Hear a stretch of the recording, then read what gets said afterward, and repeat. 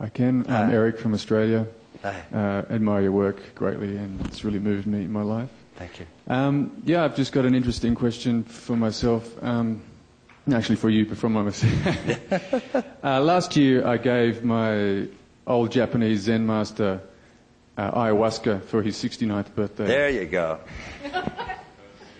One of his students also took it with us. And Did you take it too? I took it too, yeah. There you go, boy. And I just come from the Amazon, from a crazy sort of shamanistic Christian religion that's growing in Brazil at the moment. You've got quite a path here. Yeah, very interesting. Yeah. Anyway, at the end of the session, the young monk was very upset because he felt that he'd broken his precept of not taking drugs. Yeah. And he asked my teacher and our teacher, what was that? Was that a drug? Yeah. And my very humble Japanese teacher said, I think it was a food. Yes, breakfast, lunch, and dinner. And usually he just enjoys beer and nothing else, and that was the first thing he'd ever had of a psychedelic, nature. Anyway, what I wanted to ask is, I haven't really heard you discuss the place of entheogens, or what was known as psychedelics or power plants, in transformative practice. Do you feel they have a place? For me in my own life, I'm a long-term meditator, but I've found certain peak experiences actually using meditation with ayahuasca or mushrooms to be extremely powerful and have helped me a lot, and actually have taken me, your work has verified a lot of things that I've experienced in those states. And particularly, I like to acknowledge the sort of mysticism of South America as well, and what that's offered the world and Central America. Oh, yeah. So, could you discuss entheogens at all? Thank you. I've tended not to write very much about it because I don't have a lot of experience myself. And I don't know how or why that's so. I mean, as a boomer, it's sort of genetically the case that by the time you're 22, you have to have tried 8 psychedelics. By the time you're 28, you have to try 12. And if not, you can be arrested. And so what I have noticed is that there are, but I've watched this for a very long time, and there are a couple of kind of fundamental constants that kind of keep reoccurring. One is that people that use psychedelics and some form of spiritual practice, meditation or something like that, get an enormous bit out of them. And I think that's because in the meditative states they have some sort of comparison that they can contrast it, they can get a sense about it. They have been introduced to states that are, deeper than the ordinary egoic state. So when they're introduced to something like ayahuasca or something, that it's not their first experience, they're not totally taken or blown away by it. They don't overrate it.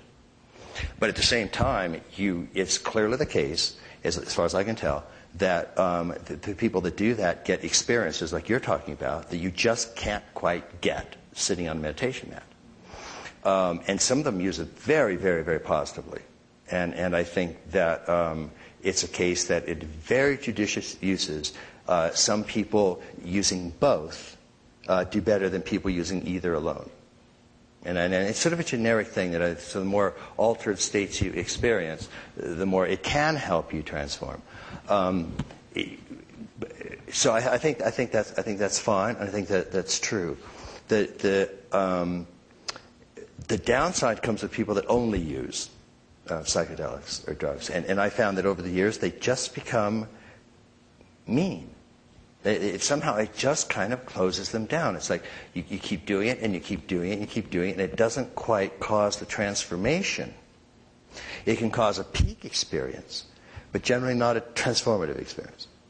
And some people, like David Data, will say that in order for altered changes of state to contribute to transformation, permanent transformation, it has to be basically endogenous, not exogenous. It has your own source do that.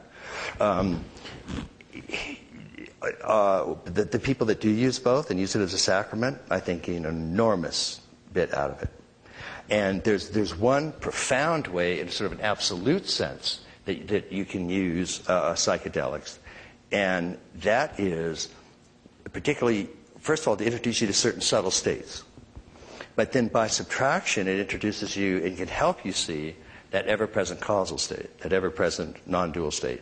Because fundamentally, the more you go into things like big mind, the more you go into the ever-present state, the more you realize it's not an experience. It doesn't have a beginning in time. And anything that has a beginning in time is not real. We're talking for the absolute state. So you might have been introduced to big mind. And because there was an experiential component to it, big mind itself didn't have an experiential component. What you were experiencing is the ego going, finally, a vacation from me. And so you're experiencing all of the gross and subtle as you do that. The more you do it, the more you realize that big mind is the only thing you've ever known. For 1 billion years, you have only known this noticing, witnessing awareness. There's never a time you can think of when you weren't you. And so the more you deepen that ever-present recognition, the more you realize that whatever is an experience is not it. And one of the ways one of my teachers used to handle this is people would come in, and this is Chaga Tolku, who is my root guru in Dzogchen, and people would come in and go, oh, I finally got it. This luminosity and this absolute clarity is amazing. It's like, how could I miss this? It's so great. And he would go, did that have a beginning in time? He'd go, yeah, yesterday afternoon. And it's like, and I'm sitting there. And he said, that's not it. Anything that has a beginning in time is temporal. Anything that has a beginning in time has an end in time. And if you equate God with a state like that, then when that state slips, that God slips with it. But what is the witness of that state? It doesn't have a beginning. And so I've actually seen people that shall go nameless, the Sam Berk-Olsen region, and they were actually doing psychedelics. And the teacher was basically saying, and this is an intense case of it, are you distracted by these phenomenal displays, extraordinary experiences? Can you find that isn't not an experience? What part of that doesn't have a beginning? That part is the unborn. That part is what is real. That part is what will stay with you when the fireworks come and go. And they will all come and go. And that's the nature of phenomenal objects. As I say, they come, they stay a bit, they torture you, and they leave. Every object you can think of will do that to an extent. And if it's a painful object, it will torture you while it's there. If it's an object you love, it will torture you when it dies. The only thing that is free of that is the witness. The only thing that's free of that is yourself. The only thing that's free of that is that ever-present I amness. Before Abraham was, I am. Every sentient being can say that. And so this sort of negative lesson for the advanced course is to take this stuff and notice it has a beginning, a middle, and an end. And there's something that doesn't about that. And the more you accustom yourself to just what you're feeling right now, the more you accustom yourself to that in you which is noticing everything. There's something in you which is conscious of everything all the time.